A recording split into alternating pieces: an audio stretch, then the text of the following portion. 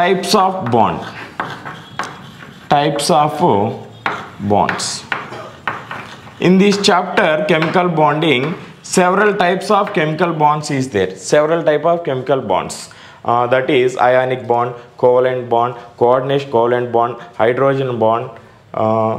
Like this, several bonds is there. But according to our syllabus, our 10th class syllabus, only 2 bonds are there. They provided only 2 bonds. That is ionic bond and another one is covalent bond.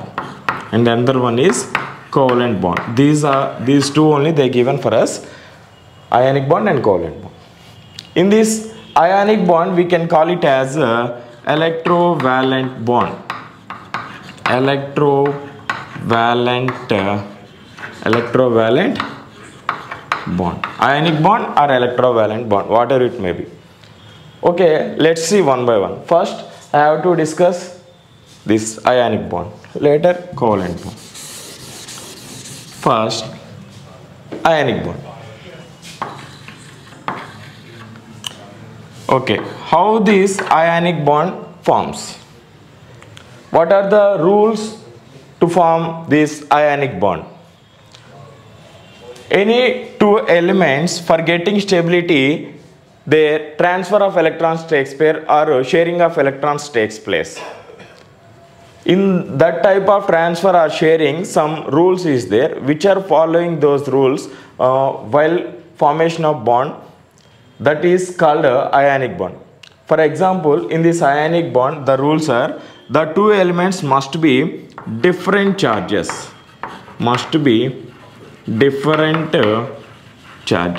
Different charges is nothing but one is must be cation and another one is must be anion. Cation and anion.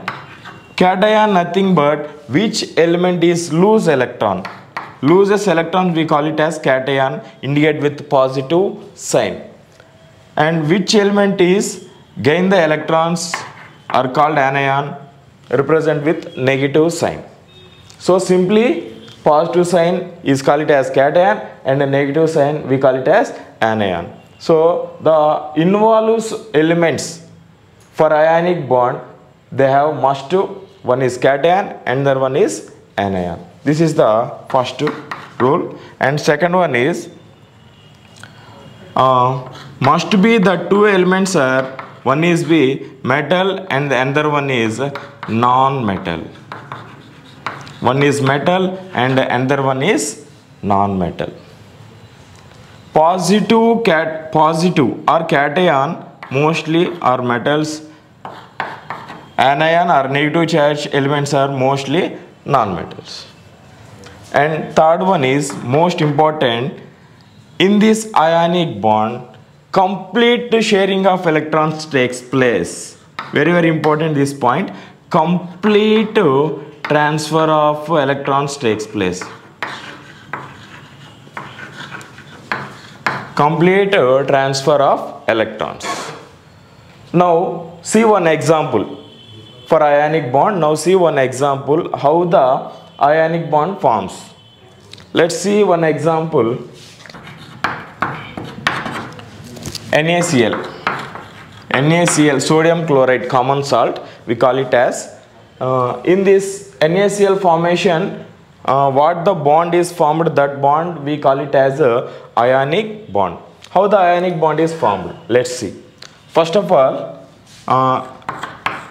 sodium. How many valence electrons are there for sodium contains? You already know, only 1 electron. Chlorine contains 7 valence electrons. 1, 2, 3, 4, 5, 6, 7. 5, 6, 7. 1, 2, 3, 4, 5, 6, 7. Okay. Before going to explain this, one small definition is there. That is octet rule. That is octet rule.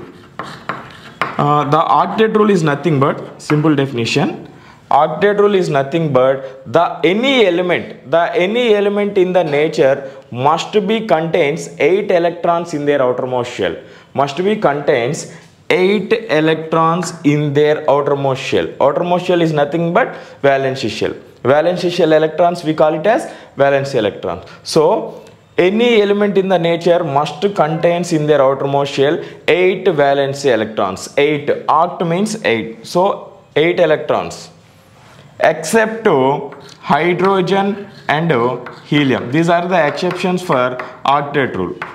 These are containing doublet configuration. Doublet or double, I mean 2 electrons in their outermost shell. Except these 2 elements are exception for octet rule. According to this rule, elements in the nature must have to contain 8 electrons in their outermost shell. Every element have to follow this rule. For following this rule, their transferring electrons takes place. While transferring the electrons, the bonds are formed. That bonds are, we call it as chemical bond. In that ionic bond we discussing. So octet rule, every element must have to follow this octet rule. Let's see. This chlorine contain 7 valence electrons in their outermost shell. 7 valence electrons. 1, 2, 3, 4, 5, 6, 7. 7 valence electrons are there. So according to octet rule, this chlorine have to according to octet rule, this chlorine wants 1 electron to follow octet rule. So that 1 electron I am writing here, that 1 sodium valence electron I am writing here for our comfort. That 1 electron this sodium is giving to this chlorine like this. Sodium giving 1 electron to this chlorine. So now chlorine get 8 electrons in their outermost shell. See, 1, 2, 3, 4, 5, 6, 7, 8. If I write like, you can understand easily. 1, 2, 3, 4, 5, 6, 7, 8. 8 electrons in their outermost shell. So this chlorine contains 8 electrons in their outermost shell. Okay, this is following the octet rule. What about this? This is also following octet rule. Sir, how this element containing 8 electrons in there? Let's see, only 2 electrons are there, sir, for this sodium. How can you say 8 electrons, sir? Let's see.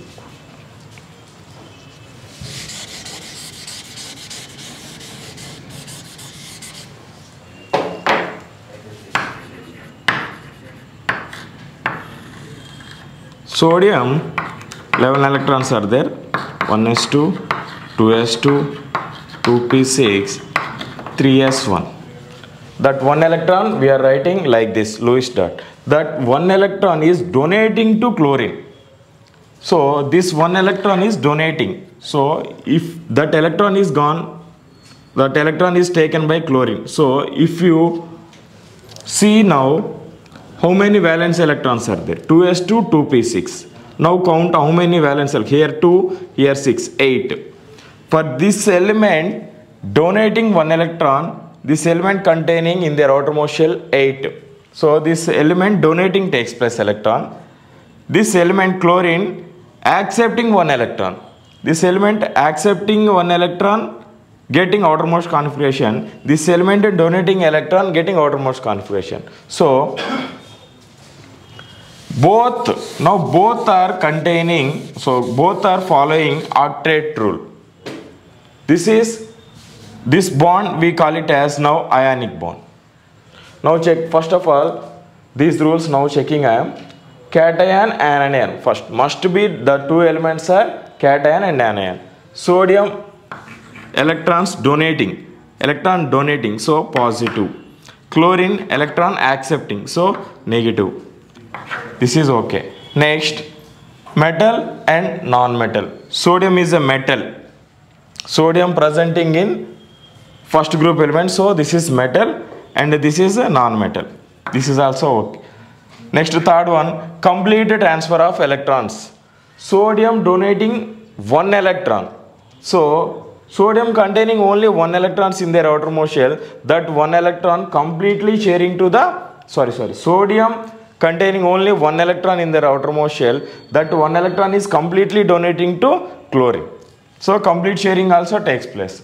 Following these three rules. While following these three rules, this bond is formed. That's why we are calling this bond is ionic bond.